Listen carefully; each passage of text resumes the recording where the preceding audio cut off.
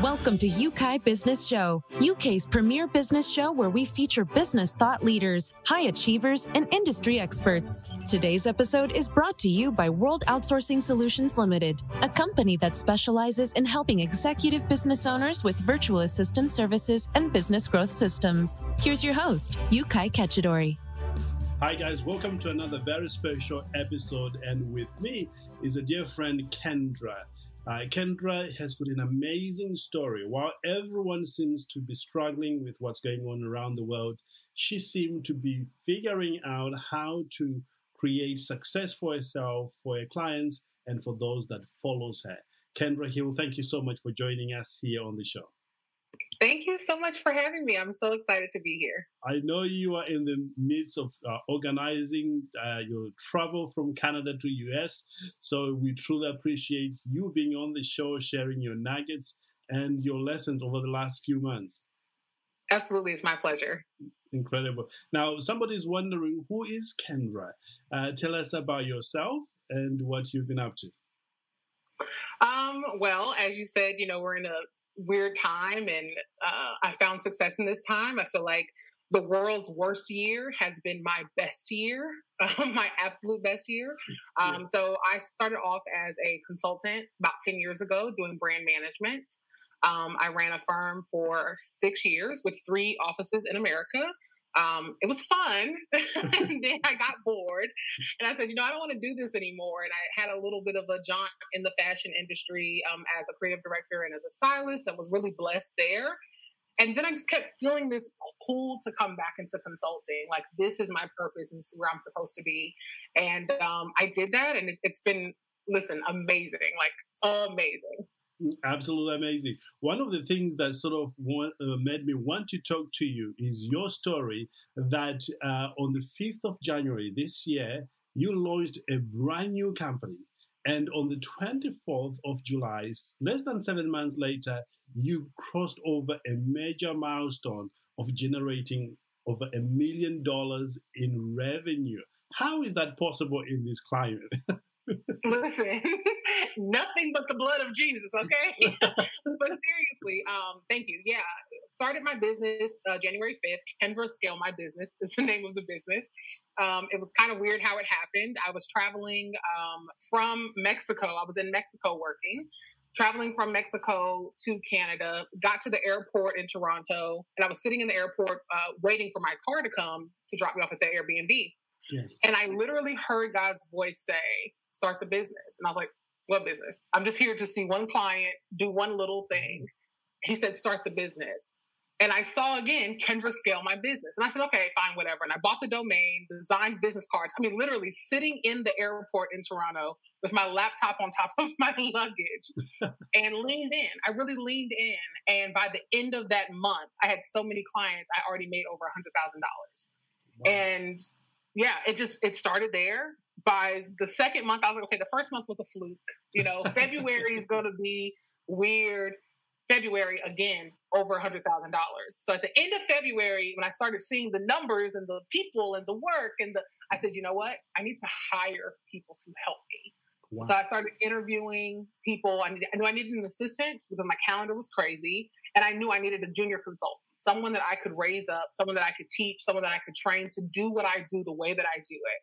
And so I was fortunate enough to find someone actually in Barcelona who wanted to work for an American company. She was really wanting to work for an American company. She had so much digital media experience. And I was like, okay, I'll teach you how to be a consultant. And so I brought her on and I hired an assistant and just kept going. And then COVID hit in March.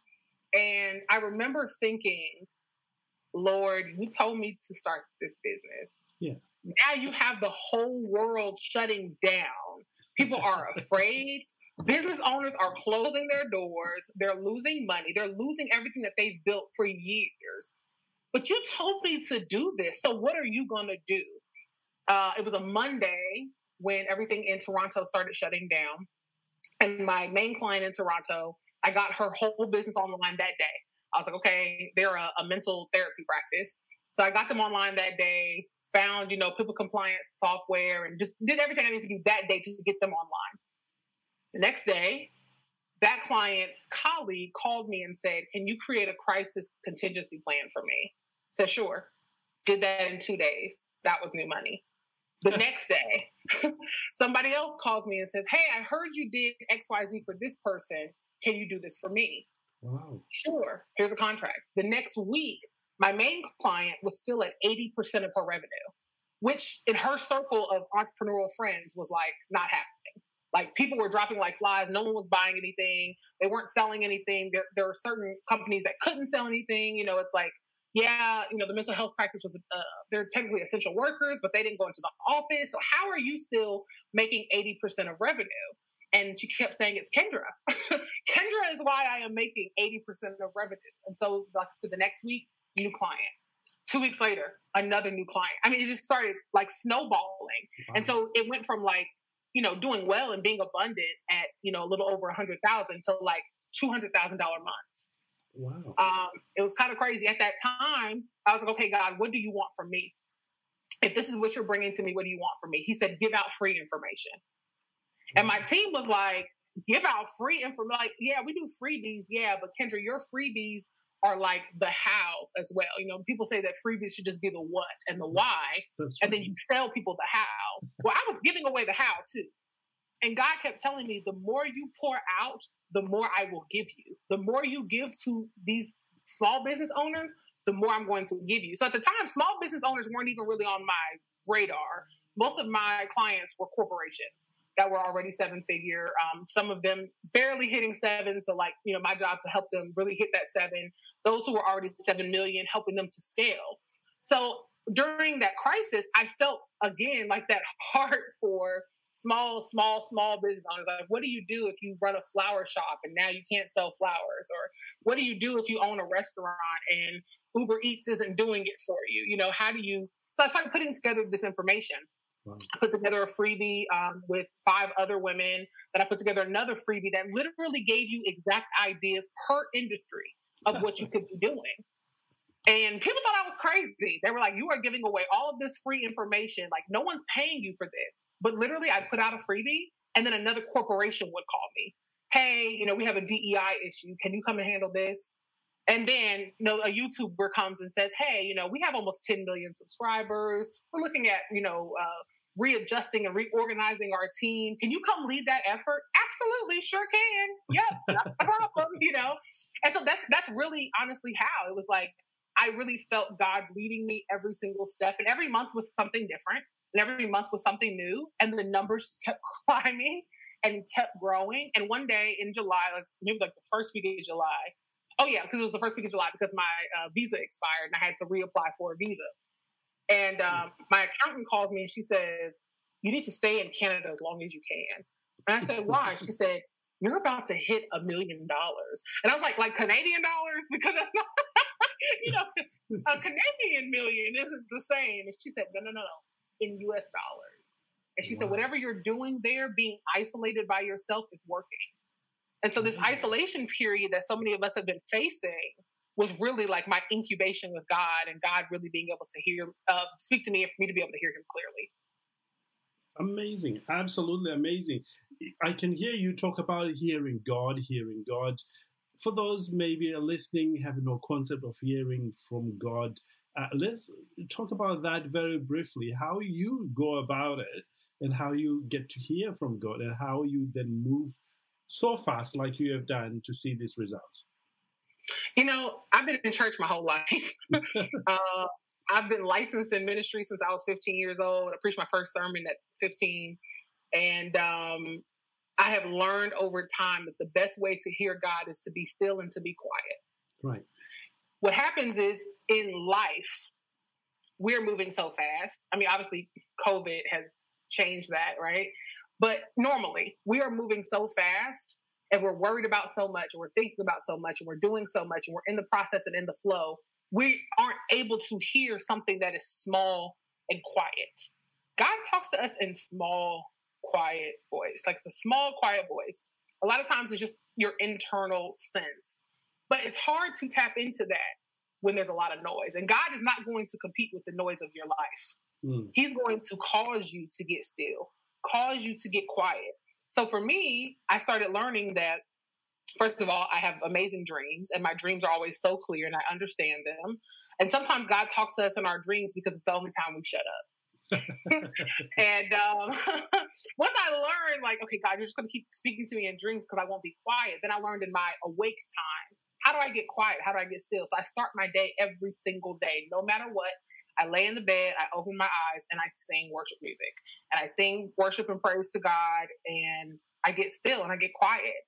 And sometimes he'll have me go get a journal, because sometimes, it's writing things out. It's writing out ideas, writing out thoughts. And then sometimes you feel or hear something come back to you. That's God. Write that down, when you feel something like I sense something is coming, or I feel like I'm supposed to start doing this new product or this new service. That's God speaking to you. So it's just about getting still and really like listening for what you already feel inside of yourself. Amazing. Absolutely amazing. Let's talk about what you do for your customers exactly. I know you've got corporate clients, but what do you actually do for them? Yeah, no problem. So my business is actually in two parts. Two parts because God directed me to do another part around May or June. So the main part has been, and it's funny because now it's starting to flip a little bit, but the main part has been corporate clients. So corporations who need organizational management, who need HR, who need diversity, equity, and inclusion training. So sometimes it's coming in and just saying, here's a way for you to fix your business, or here's a way to streamline your business. Here you go. And then for most people, they want implementation too. So I develop, I discover all the issues, come up with a strategy, put that together, and then actually implement that strategy. So for some of these corporations, I'm almost coming in like an external COO. Right. For some of them, it's like external HR. And then, like I said, there's one-offs. It's like leadership trainings or diversity trainings or things like that. Then the other side of my business is creators. So most of them are YouTubers. And so for them, it's like, how do we move beyond YouTube? We've been doing YouTube for X amount of time. How do I move into traditional media like television or movies? Or how do I really maximize my audience and my platforms, whether that's like TikTok or Instagram or whatever the case may be? How do we move into those spaces and expand? But what you find working with YouTubers is they need a lot of the same things corporations need. They need systems. They need to be structured. They need streamlined so that they can be total creators, and they know that management side of things, knowing that the business is being managed, is handled by me. Amazing. So would you say any business owner here can have a journey like you've had from zero to that point where you are right now? Would you say that's a possibility for business owners? Anything is possible if you believe. And that is so cliche, but it's the truth. Right. I think that it's possible through a number of things. First of all, that faith aspect, anyone who is extremely successful is spiritual in some way. Now, your spirituality may be yoga, your spirituality may be meditation, whatever it may be. My spirituality is the Lord. So knowing God for myself, right? That is my spirituality. That's my faith practice. You need a faith practice, first of all. You need to understand that something is bigger than you that is trying to nudge you and guide you and lead you on your journey. That's the first thing. The next thing a person needs to be that kind of, successful is obedience. You have to be obedient to that leading. Knowing that you're being led, you have to obey. You have to do what the leading is telling you to do. The next thing you need is discipline. And sometimes, discipline comes in different forms. Like I learned how to be disciplined through fasting and prayer. If God says don't eat and drink for 3 days, we're not eating and drinking for 3 days. And I say we, my whole team, everyone is fasting. Like this is what we're doing. And so that discipline piece teaches you the fourth piece, which is hard work. Because if you can discipline yourself, you can work hard. You need those 4 components. You need faith, you need obedience, you need discipline, and then you need hard work. If you do those 4 things consistently over time, there is no way you can fail. It's impossible for you to fail. The problem is we get comfortable, right? Right. And so it's like, yeah, God, I heard you, but I'll move when I'm ready. Delayed obedience is disobedience. So you need to do what he says when he says. Then it's like, okay, yeah, but I'm not going to be so disciplined about my schedule. I'm not going to create so much structure. I'm going to kind of just float through things. Well, you've missed on the discipline. Then it comes down to the hard work. Are you willing to work 20 hours one day, if that's what it takes? Are you willing to go and sit in someone's lecture to learn? Are you willing to submit yourself to learning more? Are you willing to, bust your tail if your team isn't? Are you willing to bust your tail like you have a team if you don't? Amazing. Those 4 things are the things that really matter, and they make the difference. Incredible. Absolutely incredible. And thank you for sharing that. You mentioned earlier on about mentorship. I think it was in our previous conversation. I think it's most suitable at this point. Talk to us about that whole concept of having a mentor in your life to ensure you succeed in anything you do. Yeah, if it were not for mentors, I probably would not be alive. When I was like 8 years old, my grandmother died. When my grandmother died, my whole world started spiraling. I started facing all types of things, just from my own issues to like molestation. Just all types of things I started dealing with when I was 8 years old. And at that age, a woman who was a co-pastor of a church that I started going to, she just took me under her wing. And if it were not for her starting at that point, I definitely wouldn't even be like alive. There's no way. She taught me everything about being a woman and being proud and being gracious and being charming and learning how to use your charm for good and not for evil, not being manipulative, but learning really how to be a woman. So she kind of carried me through my grade school journey till I graduated high school. And then I had a mentor who came in there. So I wanted to really work in entertainment and politics and all types of things. I was into all types of different things. And so there was a woman who worked as an attorney doing like some lobbying work. And she kind of took me under her wing for a few years. And she was a lot like the woman from before, honestly, character-wise. It was really interesting. She was really tough, but she taught me so many things and she helped to shape and mold me. And then I moved into there was a period of time where I was like producing Christian television. And I had the best mentor who to this day is my life mentor. He was actually the person who was the ministry director for Bishop T.D. Jakes. Before Bishop T.D. Jakes became Bishop T.D. Jakes. When they were in West Virginia, he moved the ministry from West Virginia to Dallas, Texas. And that man taught me so much. And to this day, literally, I called him the other day and I said, hey, I have a leadership training I need to do. My focus is being a people-centric leader. Here are my points. What do you think? And he said, yeah, that's great, but here are some additional things. Tell them about this and tell them about that. And so his life's experience over 20 years at the Potter's House with Bishop Jakes and building that and then producing television for so many other, Christian celebrities and televangelists or what have you, taught me so much. And we just sit and we'll talk. We'll have like life lessons. I called him a couple of weeks ago and I was cooking, Sunday soul food dinner. And he was just telling me about what was going on in his life, but I was gleaning and learning so much. It's not like he comes to the conversations like step 1, 2, 3. He just talks.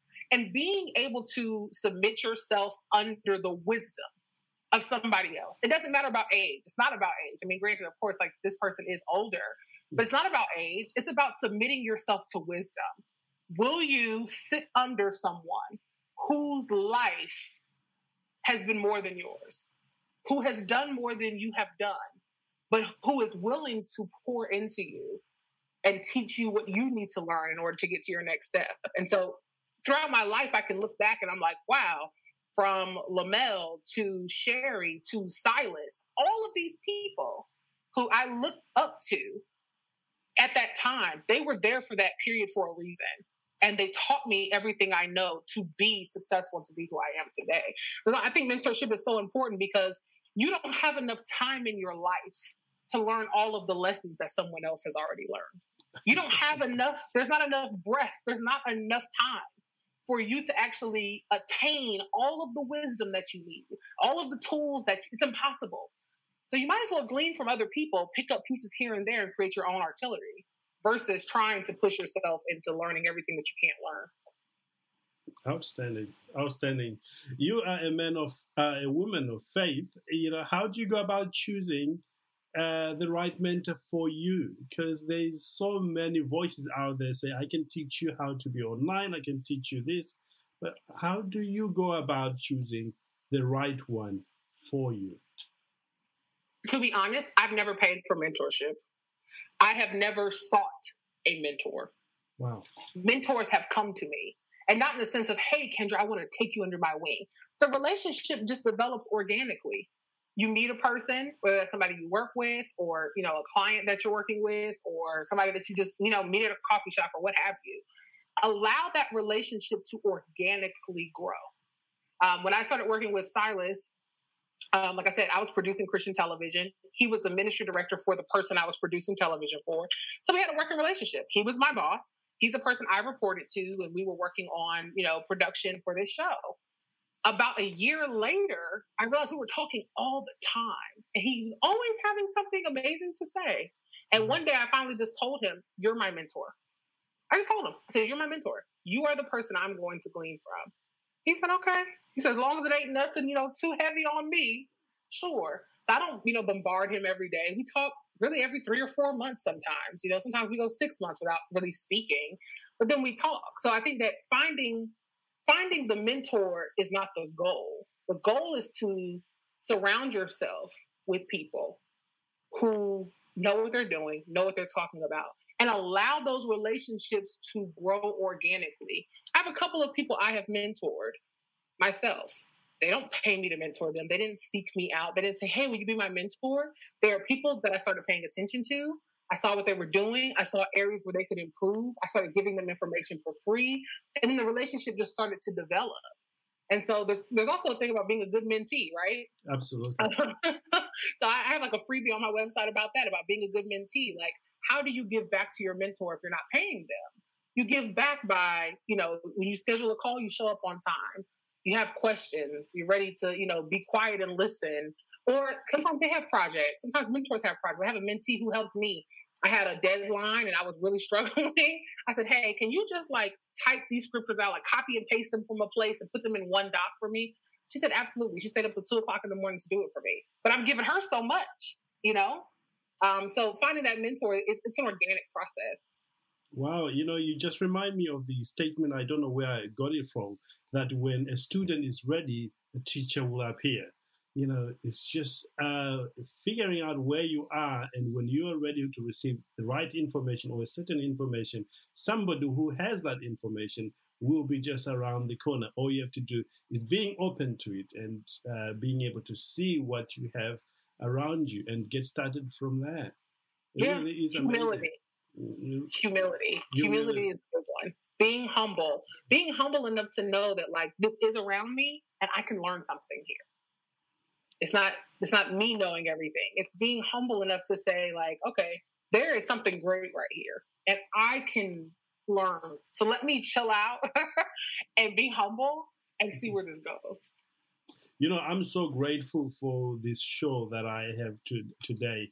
It has taught me that everyone is my teacher.